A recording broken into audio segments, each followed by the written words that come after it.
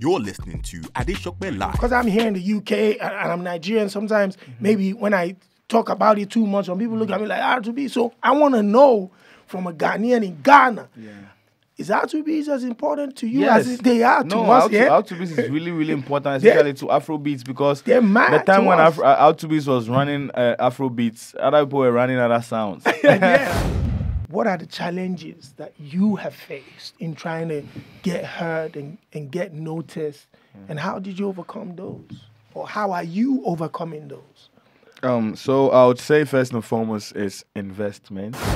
So I kept going to the studio and I became a studio rat, and I've never looked back. Like, what did the family think about that? I mean, coming from a house that loved music, they wanted me to do music, but they wanted me to do gospel music. Yeah. The Afrobeats Podcast. Welcome, ladies and gentlemen, boys and girls, to another edition of Adeshokbe Live. Of course, the official Afrobeats podcast here from the Afri Media Studios in London, where we're shutting it down, inviting guests to come and chop it up with us, as well as discuss the topics within the culture. As always, we appreciate the subscriptions, liking, commenting. Make sure you share, subscribe, and comment as well. We appreciate all of that. And big shout outs to our partners from LM Media to Shoops.com, where you can post your tickets if you're an event organizer and you're looking to sell out tickets to your events. Make sure you visit Shoops.com, or if you're just looking for a lovely night out with the girls, bottomless brunches, parties, concerts, go to Shoops.com right now and get tickets to the hottest events in the country. So what are you waiting for? Get Shoops in now. Anyway, I'm joined in the studio by someone all the way from Accra, Ghana. Yep.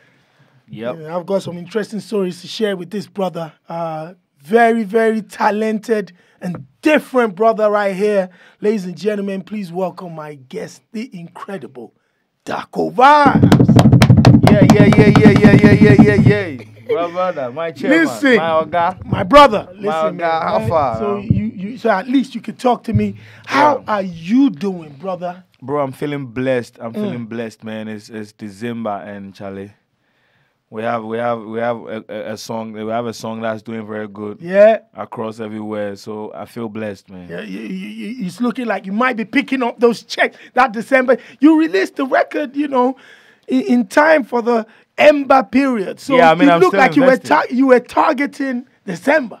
I mean, it's God's timing. I wasn't really and truly targeting it December, but I was hoping that it would make it in time for this season, and then it made it.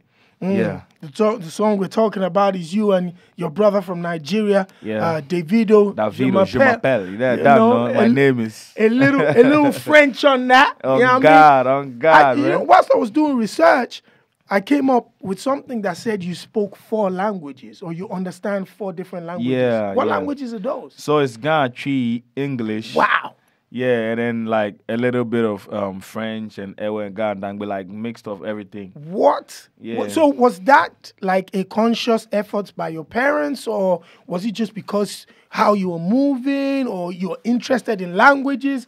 What was it that made you understand? Because I'm Nigerian, I'm Yoruba, and when most of the time you only focus on your own tribe, and that's it. Yeah. Talk to me about So that. in Ghana, Ghana is a very hospitable, amicable country. We encourage a lot of cultures. So in school, I was studying a lot of French from like primary school into senior high school and all of that. And then with the local ones, I guess it was movements because we moved a lot. Our family moved a lot, and everywhere that I went to, I had to adapt, because if you go to Rome, you have to do what the Romans do. You get me? So with the times. Yeah. So I mean, the times when I find myself in Malam, out, and then in Bawe, or I find myself in Kumasi, or I find myself in Labadi. All these places have like different languages and vibes. You have to tap into that. Listen, man, let's talk about Darkovibes. I came in contact with you. It's very interesting, I caught your... I think it was Tomorrow that the first thing that I ever came in contact with Darkovibes was Tomorrow. That time, shout outs to Nollywood TV. I had a TV program called Nolly Afrobeats, where we were just showing music videos from across Africa. And I wanted to make an effort to make sure that it was a diverse kind of sound and I was just digging in the internet. And that song, the video had just been released at the time. Wow. And when I remember bringing it to my producers, shout outs to the entire team, everybody, they just fell in love with it. They loved the style.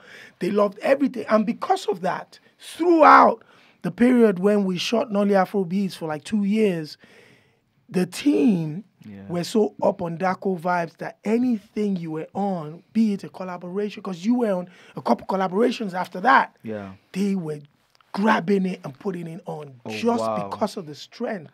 God bless them. I didn't know all of this. Like I would shout them out and show I them went man. on Instagram today. We've got the Instagram account. It's called Nolly Afrobeats. If you go on it and scroll back, you'll be stunned. It's on there. I'm emotional. I'm telling you, man, just off of what the video was like. So let's talk about Darkovibes and your style. Your style, I think it's an injustice to say you're Afrobeats, and it's an injustice to say you're trap music. It's a hip life, high life. Talk to me about Darkovibes. What makes Darkovibes the musician? So I grew up in like different environments, like you said, and then in my house, they really love music. Like my mom and my dad, both of them are like really, really big music enthusiasts. And then apart from that, my other family members. So I kind of like grew up listening to different types of music because everyone had their own interest in everything that they loved. So I think that thing is in me. So any beats that I hear, based off what I grew up listening to, I hear the beat and then I put my own experience in there. So I don't wake up and say, okay, I'm only vibing to this beat or this one. If the beat is good and I connect, I'm just going to pour my experience in there. Wow. That's basically how I create. What part of Ghana, Accra, do you represent? A lot of people will say, I represent this side. I represent. What area is, when Darkovibes stand on stage, what area is going crazy the most? So if you know. If I'm standing at Labadi, it's shut down. If I'm in Malam, it's shut down. If I'm in Kaswa, it's shut down because because I come from a very big family. It's really extended, and like I said, we moved a lot. So I grew up in a broken home, sadly. So today I'm with my mom, tomorrow I'm with my dad, or with my grandma or my auntie somewhere. And in my house, we are those kind of people. Like we are loud. So anywhere we are, you make yourself known. Yeah, we make ourselves known in a way. So any place that I'm at, everyone kind of like knows me because I was hustling with the kids out there, and then right now those kids are like they are in my zeitgeist. So I'll say they are like my age mates now. So those kids are the kids that grew up with me. So we are the ones that's taking it over now. Yeah, you know what I'm saying. You touched on your childhood there. Having parents that separated. A lot of us grew up in that type of environment. Talk to me about your childhood. What was it like? What do you remember about Darkovibes' childhood? So just recently, like I was telling my friends, realization is really hitting me a lot. Like I feel like, okay, so right now I'm transcending from like the child that I used to be into a man. And then looking back, I would say I was stubborn. I would say I listened to a lot of grown folks because a lot of them really and truly spoke to me. So I'll say I listened to a lot of people, and then I'm stubborn. And it's been an experience because so many other times something new comes up, or I remember something, and then it drives like I laugh so hard, or sometimes I tear up. Or maybe my kid brother will remind me of something that I never, ever thought we ever did.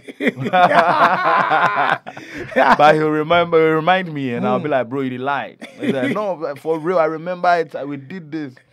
No way, bro. So it's really been an experience, especially just moving from place to place. We got a chance to do some 1 or 2 bad things and stuff. So talk to me about where music became initially a hobby and how it transcended being a hobby into a profession. So I would say it's been since I was a kid. So I'm a music enthusiast. So I kind of like in a way, when I hear a song right now, especially when the chorus or whatever is catchy, I just need to hear the song once, and I'll know the song. And Sticks. yeah, so that thing has been with me since I was a kid. So all the time, the grown folks call me, yo, come and sing this song for us. Come and sing this song for us.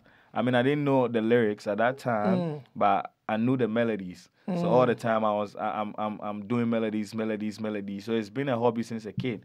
But it became a job for me in senior high school when you had to like bust freestyles. So I was battling seniors, you know what I'm saying, all of those things. And then eventually a friend of mine was like, oh, bro, I need you to write a chorus for me. Wow. His name is Pero. Shout out to Pero. I always say that. I was like, do a chorus for me, and we did a first song. It's called First Love. I did it for a girl in my church those times. I was feeling it, yeah. You were loving that. Yeah, you know what I'm saying? So, yeah, I was feeling it, so I did a song, First Love. Yeah. Went to the studio, did a chorus. The producer, which is my friend Vax, he met me and I was like, "No, bro, you have to keep coming to the studio." So I kept going to the studio and I became a studio rat, and I've never looked back. Like, what did the family think about that? I mean, coming from a house that loved music, they wanted me to do music, but they wanted me to do gospel music. Yeah. But like I was telling my mom, and I understand something, that our parents will not always tell us the truth. They'll advise us based off their age. Yep. You know what I'm saying? Facts. So knowing that, I was like, Ma, we are living with, I don't live with just angels out here. I don't even remember the last time I experienced an angel, but I'm experiencing things in life that I really want to talk about. And I feel like people are going to relate to me on that level. So this gospel thing is going to box me. It's not even going to allow me to, go through life and then speak with experience so that somebody else will listen to me, because that's how they listen to you. Absolutely. So I was like, I need to go through the experience and sing about it. I have a gospel song because I was feeling that way. That it's spiritual. Yes, you wanted to speak about those things. I was meditating on that level. So I was like, I did a song, and till today, when I hear that song, I still feel happy. I'm like, okay, I meditated on this, and then it happened. Yeah, you feel me? Like I said, with regards to the video tomorrow, what that showed me from the beginning was that this brother is different. Not only was the sound different, but also the visuals was different. That was, I believe it was 2016 or something like that. Yeah. And that was at the height of Afrobeats and everybody trying to do the same thing, but that just came from left field. You were in water, you're having all this water hitting on you. Then you had your dark shades on. It's a beautiful dark skin model on you. Yeah. So I'm like, this brother's different. Yeah. At the time when everybody's right on this side doing what they're doing, you decided to take that risk and go to this side with it. Talk to me about that. How do you get that type of confidence and saying, this is what I want to do? I guess the confidence comes from the sound. Yeah, I would say the confidence is from the sound, because I am nobody, but usually when the music speaks through me, and then I love music, so when it speaks through me and I'm feeling it and I keep feeling it, then there's nothing I can do about it. I just let it go. And I make sure I listen to like the other music, because I'm always really and truly always trying to like experience music and create things on different wavelengths. Like I cannot be on the same frequency for a long time. It gets monotonous. So eventually I'm always listening to maybe some old songs or some jazz something like just for different vibes all the time, because that's how I want to be listening to my music 10 years from today. Like if I put it together and I'm listening to it, or maybe 10 years from today, people that grew up with me, if they are going to listen to the catalog, they are going to have this experience, be like, okay, this guy actually is going to die a musician, not just a recording artist. But weren't you scared? Because a lot of people are thinking about their pockets. So they want to jump in the queue where everybody's at to make sure that they can feed their families and make money quick and fast money. Was that something you thought about as a budding musician? Oh, yes. I mean, there's so many times you go to the club and the DJ will be like, okay, we have a BPM. Yeah. But the DJ will be playing the BPM, and obviously humans. Firstly, I was feeling a way. I was like, nah, let me. But I'm like, okay, I shouldn't be selfish with the song my music that I create as well. So I'm like, I'm doing what I love, but then again, I'm finding a way to juggle and then give the people something that they can jump to in the club, because those are my brothers too. You know what I'm saying? They are trying to like jump to Darkovibes in the club. So I need to, you know what I'm saying, listen to their whatever and then make sure I do that one for them. You know what I'm saying? But all the time from the club, what the people actually play from the club when they are going home is the Darkovibes record that is going to put you in that space. You know what I'm saying? Yeah. So I kind of like felt positive about that. So I was like, okay, then it's not always about this. There's people also too. The other side. Obviously, right now, since it's a job, I need to know how to cater to this group of people as well. And all the time, it's marketing. Like, you need to make sure you cater for them. It's music. Yeah, absolutely. Now, talk to me about, some of the musicians that you looked up to, especially coming from Ghana.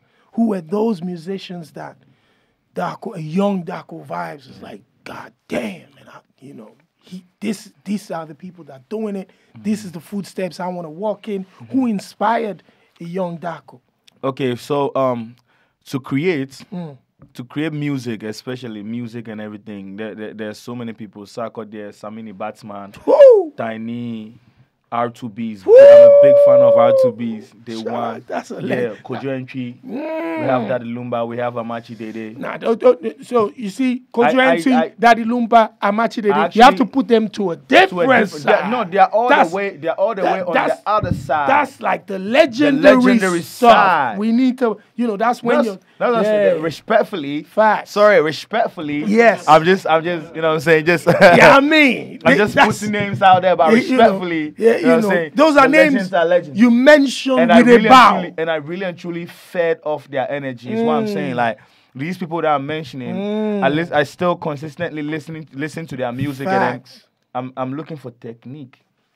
And they have it. You know what I'm saying? Like, they give me technique. So these people, I really and truly, they really inspired me. VIP and them, like, they really inspired me so much. Names right there. Yeah. They really inspired us so much with the Flex, Steez. I saw, I heard Kojo Antwi on a song with King Promise. Bruh, it's crazy. I saw Amache Dede, in London Live performing on stage here. Crazy. Alongside Kwame Eugene. Stupid. Crazy. I saw him on stage with Sako there in Ghana. Ridiculous. Like, the way they can still do when Foreign Ponsan did this new EP with Kill Beat and Promise. I God bless me, I have one song in there and I'm like, how do you do this? That's mad. How do you do this? Like, how can you are still in the wavelength. Like, this guy is the only one who sings like him. Like, and if I listen, like Kujenchi, he's the only one who sings like him. You listen to Amachi, the only person who sings like him. If you're listening to R2bees, Batsman, Samini, all these guys, like, they are distinct. Yeah. And and I really and truly learned so much from them. I'm not even gonna lie. I still think do. We're still all learning from them now. From Darkovibes being known as an individual for me, then I heard about the Lamame gang. Yeah, the same gang. Yeah. The same gang. Yeah. Talk to me about the same gang. I had the experience to see you guys on stage at Afro Nation.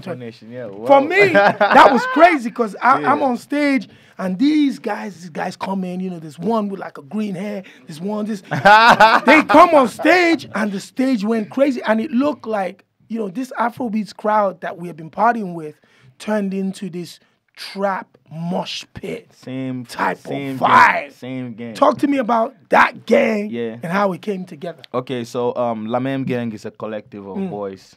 You know what I'm saying? Like the G in it, like ASAP Mob. Everyone has their own distinct sound that they create. Yeah. But like when it comes to like the end of the year or maybe in the middle of the year, we come together like the Power Rangers. As family. Yeah, as family to give them music. And how Lamem Gang started was we were a group of boys in the studio. And then we needed support. And then we were a group of boys. We thought like instead of going out there to get other people, let's use each other. Yes, we used each other. So when Spacely has a song, there's a group of people on standby to make sure it blows. Yeah. When I have a record, we have boys on standby, and that system is still working. Wow. Wow. It's because we was like, no one is going to help you, bro.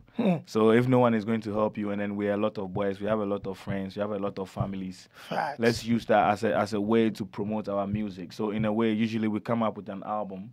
Every year we come up with an album, a mixtape. Yeah. And then each person, just one person, like maybe Spacely and RJZ on a song, Darkovibes and Kid Black on a song. There's two people. Bringing different fan bases together. Then we bring other friends on board as well, and then we do it, and then we give it to them. Wow. Yeah, and then we put all our energies behind it, and that's how we've been rolling. That's dope, man, and that's that really excites me to hear that young artists are thinking of ways outside of the box to be able to do it themselves without having to stretch out that much. Yeah. As a young artist coming up in the game in Ghana, who can be referred to as an alternative musician, you don't do the one-dimensional Afrobeats or rap or trap. You do everything.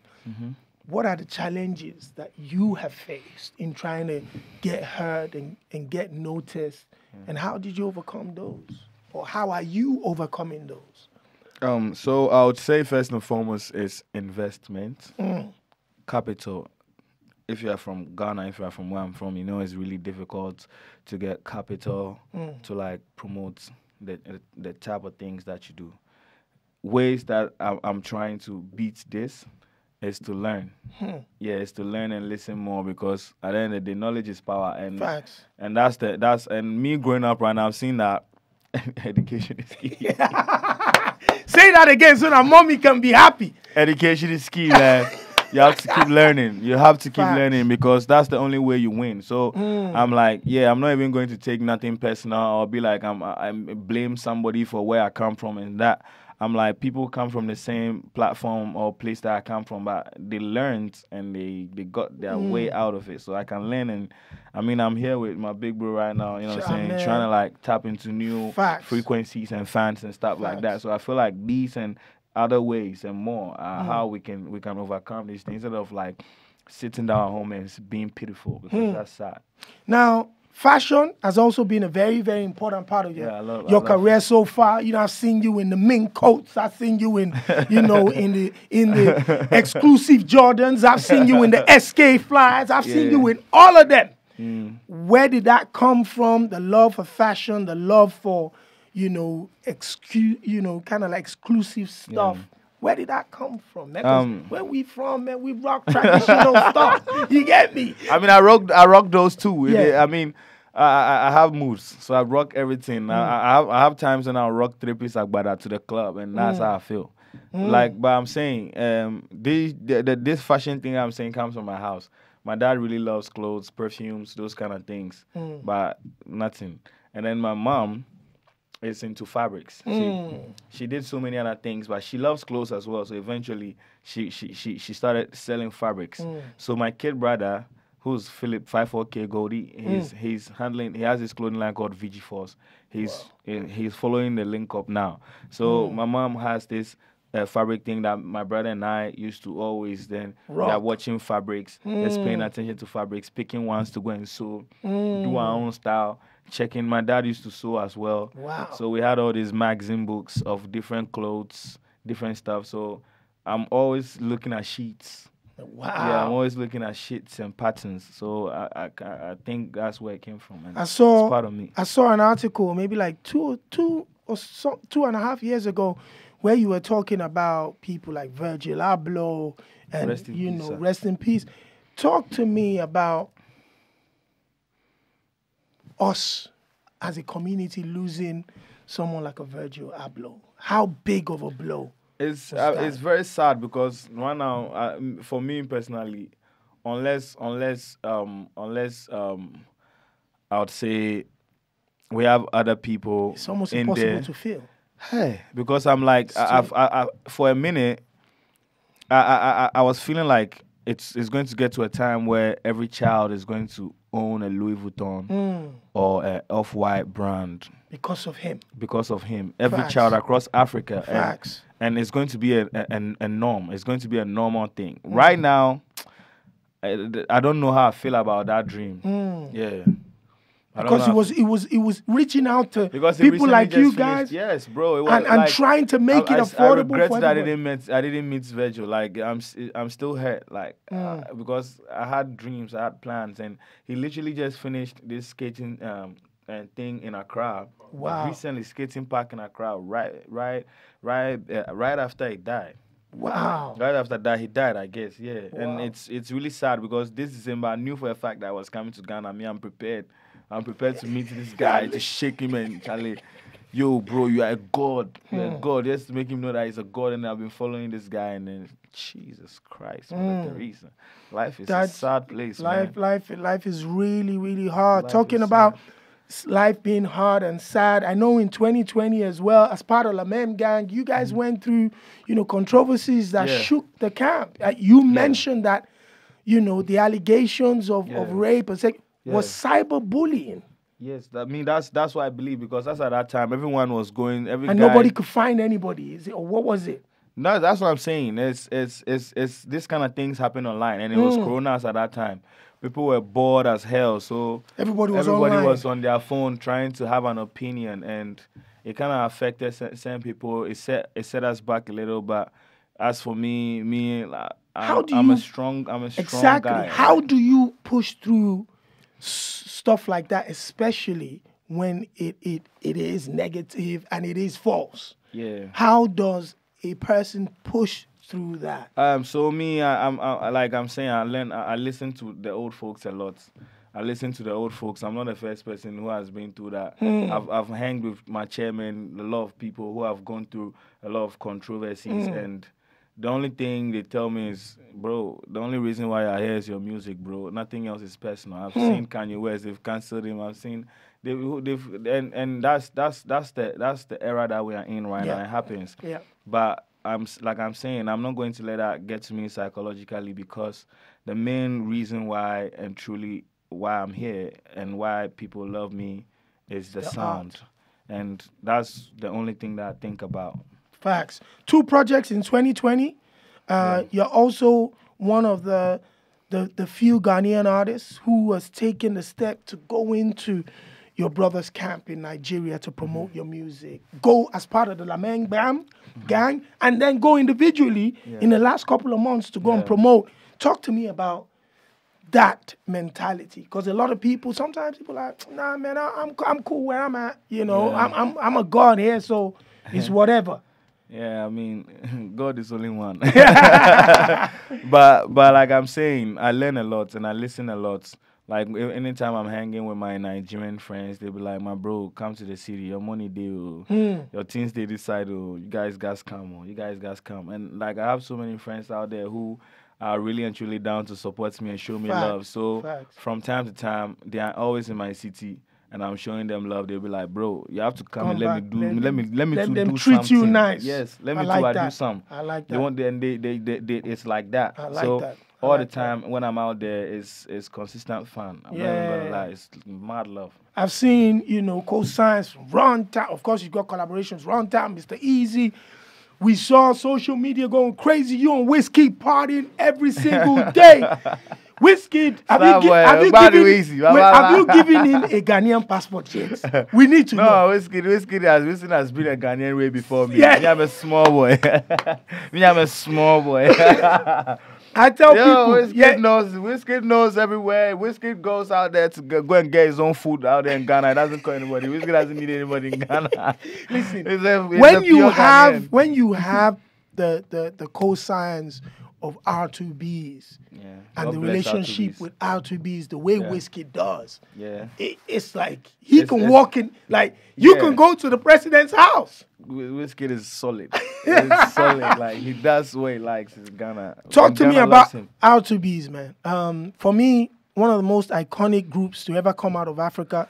You're blessed to have them from Ghana, especially for us in the UK. They are essential to Afrobeats. And Facts. the history, the success. Facts. And when we talk about catalog, yes, these guys, but because I'm here in the UK and I'm Nigerian, sometimes maybe when I talk about it too much, when people look at me like R2bees, so I want to know from a Ghanaian in Ghana. Yeah.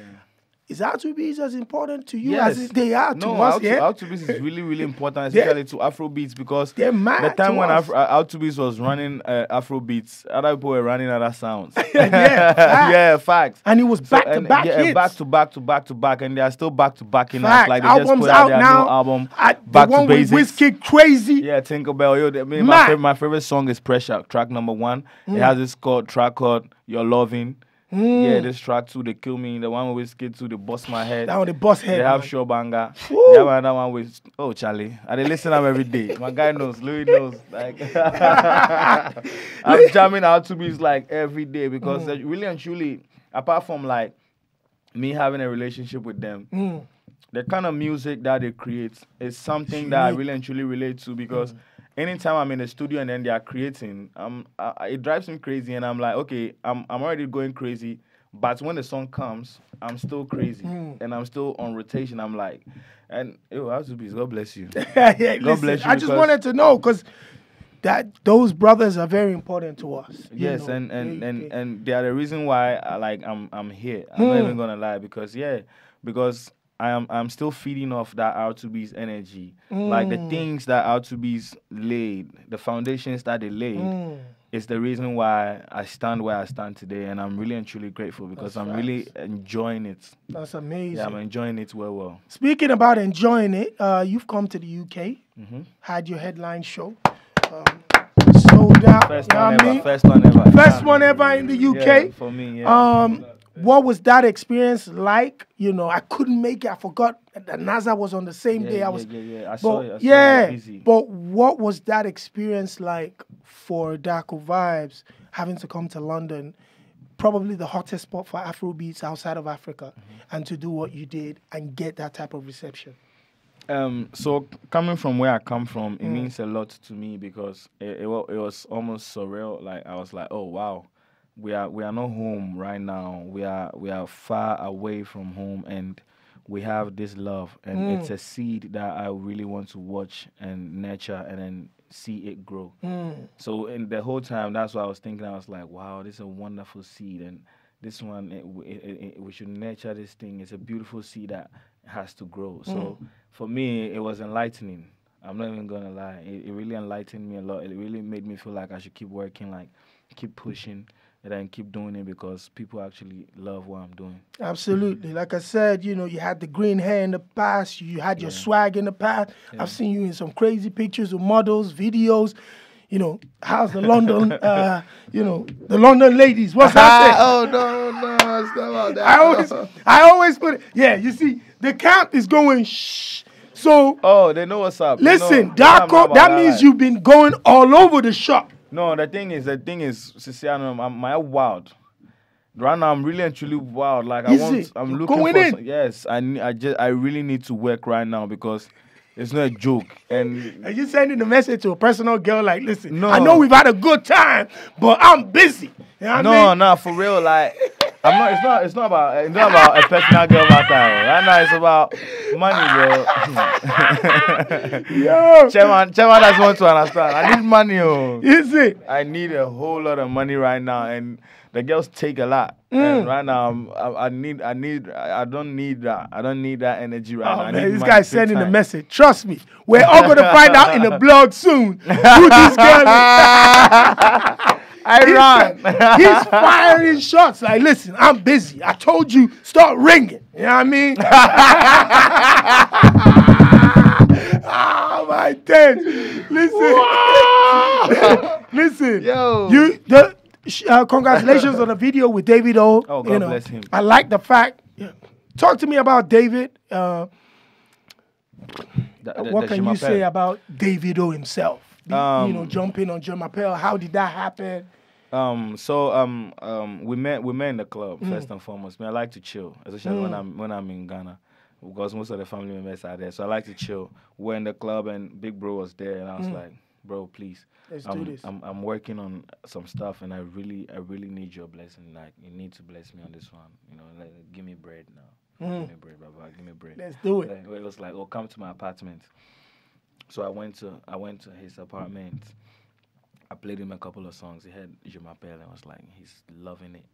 And then I did a pre-hook. It made me, it was gone. That was my local dialect. Yeah. So I wrote that down. He rehearsed it and was fast And he like did that. Like that. We finished. He gave all his passion. He passionately actually really did the song. Like, went in, filled the song. It was very easy. The few days after, we had to shoot the video. I had to come up with some idea ASAP. Big bro was tired. He went to perform somewhere. He still pulled up for the video shoots. Water kente, heavy stuff. Heavy. He dressed like a king. Like a king, bro. Come on. You should see him in the palanquin. That was bro. mad. You should see him in the palanquin. I'm like, it's like, yo, what? Kino be you. He don't spoil. But he really and truly performed the song. He did it, and he showed me love, and I'm really and truly thankful, man. Listen, it's been an interesting career so far. Darkovibes is on a lot of people's lips. You know, the co-signs have been incredible. You know, we're seeing Wizkid, R2bees, we're seeing Davido, we're seeing everybody that's standing right next to you at this very critical stage. We're going into 2022 now. What should the people be expecting from Darkovibes? I wouldn't say that people should expect. I would say that people should keep praying for me, because without it, I cannot do all of this greatness that you are trying to bestow on me. And this greatness is not a joke. So I'll be asking for prayers instead of expectations, because I'm human. I might disappoint you, and I wouldn't want you to feel disappointed or hurt in any way. So I want you to keep me in your prayers all the time. That's deep. Another message to that girl. Yeah. Yeah, I mean, listen, my brother, like I said, from the moment I saw your video in 2016, for tomorrow, I knew there was something different about you. The music has been different. The sounds has been crazy in a song, a massive hit. Your collaborations with everybody has been fantastic. Yeah. And we're excited to see what the future holds for you. Yeah. I like how you're moving, how Thank you're you so talking. much. I like how you hold the legends in their rightful places. Your R2bees, to Amachededes, to all of them. I like that, because they say if you don't respect the past, then you're not going to have respect for the future as well. If you don't know where you're coming from, Facts. you wouldn't know where you're going to.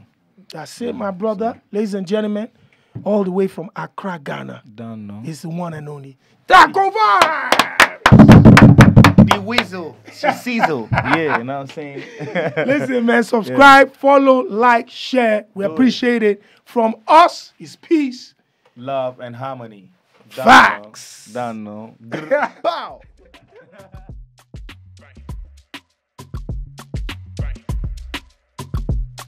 Right, got that sauce.